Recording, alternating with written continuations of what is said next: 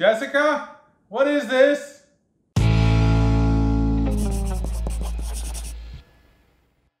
Welcome to Crocs in the Kitchen. I am Brian, and Jessica is nowhere to be seen. All I know is that I have a box in front of me with a note attached to it. Dear Brian, welcome to your mystery box.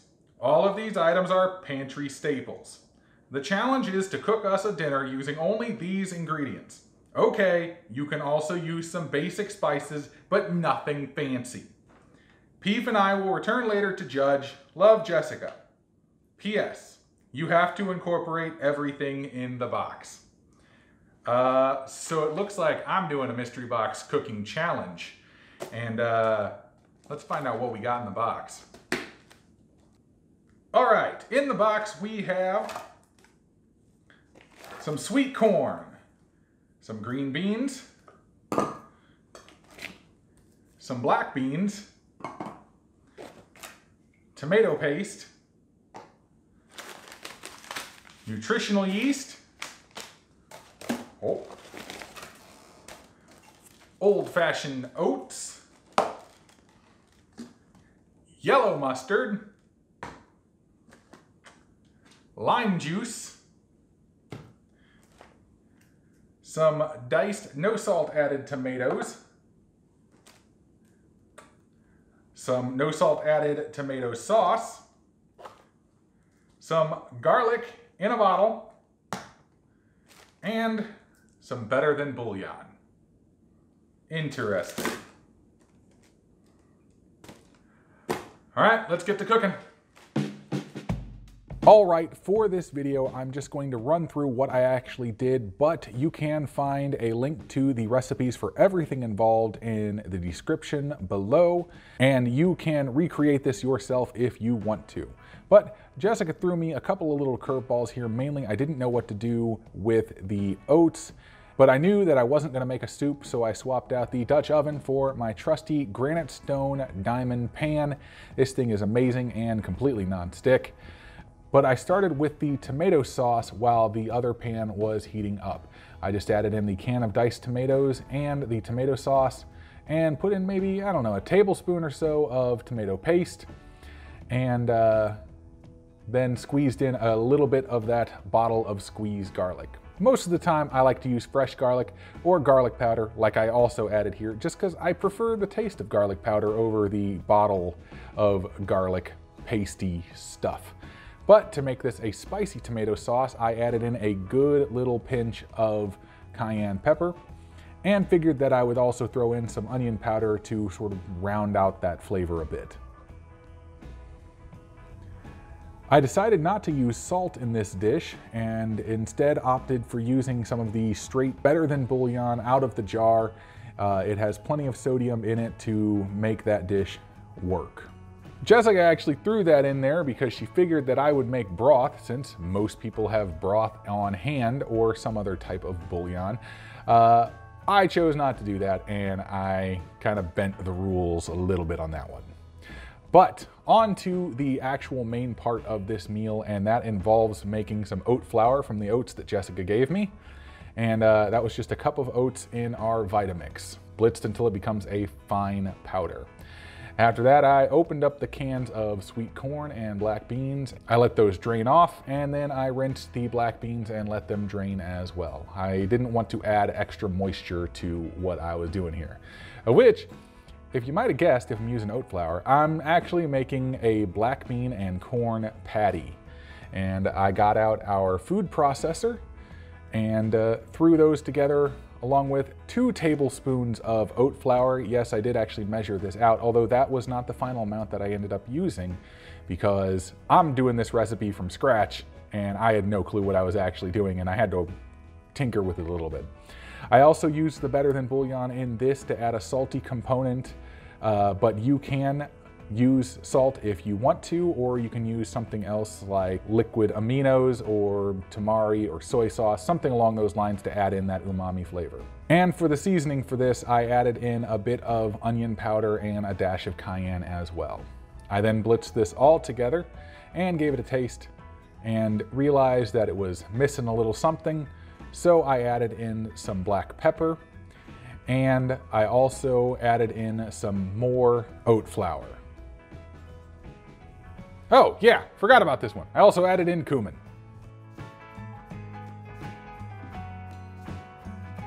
After that, I just got it out of the food processor and set it aside until I was ready to actually use it.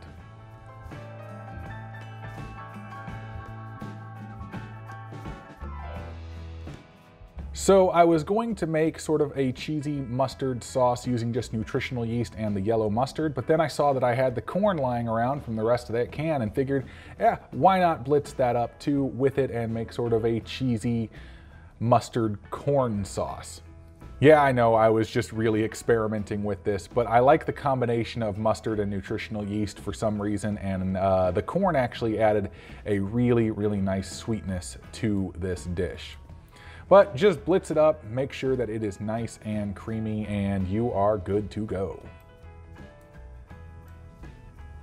But now on to Jessica's precious canned green beans. I just took those, put them into a small sauce pot with some lime juice and some garlic and a little pinch of salt as well, and they were ready to go. But it is now on to the main part of this dish. I took the black bean and corn mixture and formed it into two separate little blobs and placed them into my nonstick skillet. And I cooked them for a couple of minutes on one side and then flipped them, flattened them out a bit so they looked more patty-like, and just proceeded to cook them on each side until each side was good and golden brown. But I would say that this process probably takes about 5 minutes on each side, flipping every once in a while. And as those were cooking, it was about time to get everything ready to go when all of a sudden I realized that I had been being watched the whole time.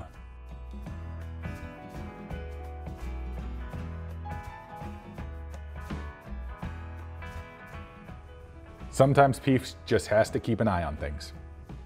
So once the patties were done cooking, I put them onto a plate, covered them in the tomato sauce, added on my cheesy corn mustard sauce as well, and added the green beans onto the side. Bing bang boom! Mystery box challenge is completed, and I think it is about time we got Jessica back in here to taste this. Also, remember folks, you can find the recipes for everything that I did here in the blog post linked in the description below. So there you have it. Wait, where'd you go? Don't worry about it. Okay, fine. So, what I have here is, and you can totally say, I wrote it down. So I have a black bean and corn patty made with some oat flour, a tomato sauce that is literally the canned tomatoes, tomato sauce, and tomato paste with a little bit of the better than bouillon in there, some cheesy mustard corn sauce, and a side of garlic and lime green beans. Oh, I couldn't wait. Oh, I didn't want you to wait. Oh my goodness. So try it with the tomato sauce That's first. really good. Then go ahead and try it with the corn too. Wow. Oh, wow. Oh, that's very... Yeah. If you can though, I mean... try the patty just by itself too. Well, the green beans definitely aren't as good as my canned green beans from the gas station challenge. Just kidding. Mm-hmm. Just kidding. I have no idea how these would actually turn out anyway.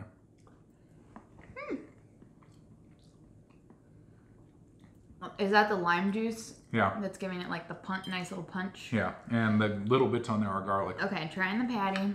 Yeah, try the patty just by itself. That's good. It has a really nice flavor to it. Mm-hmm. What did you put in the patty? I put in a little bit of onion powder and a little bit of cumin. Yeah. And pepper. Yeah. Not And bad, then eh? the oats.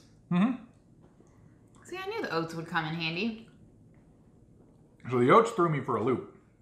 I didn't exactly know what to do with them. So I just kind of like went with it and was like, well, I know I can use it as a binder, so I might as well. Okay, this is seriously good.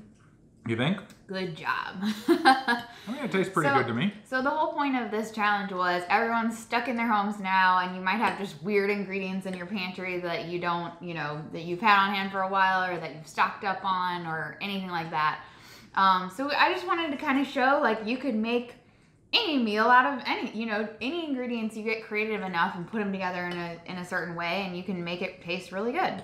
I'm still not a big fan of the green beans, but that's just me. You don't like canned green beans. True. You're not on team green bean. I felt like I give you a good variety of ingredients. Out pretty good. I could tell. Oh wait, no, I couldn't tell because I wasn't here. Just kidding. Were you spying on me? I could tell that you were a little overwhelmed with the number of ingredients and having to incorporate all of them. And also, I feel like you were kind of wondering what the main was going to be in the dish. Yeah. Because I didn't really know how to sort of piece it all together. And I was just running through the list of all these things that I know how to cook, all these things that I know how to pair together, and even things that I'd maybe just randomly seen on YouTube. And that's kind of when I stumbled onto this with the oat flour, because I remember the Giroudi family using oat flour to bind stuff together for certain things, and I was just like, okay, well, I think I can do that with the black beans. And I was like, well, I also have the corn. So, I mean, I know black beans and corn go together very well, so I was like, why not? Let's go ahead and do that. So I mixed those together, mixed in with the spice and the oat flour, blitzed it all together. It made a very, very sticky dough. But thanks to my lovely non-stick skillet over there with 0 oil added, are you talking about the diamond one? Yes.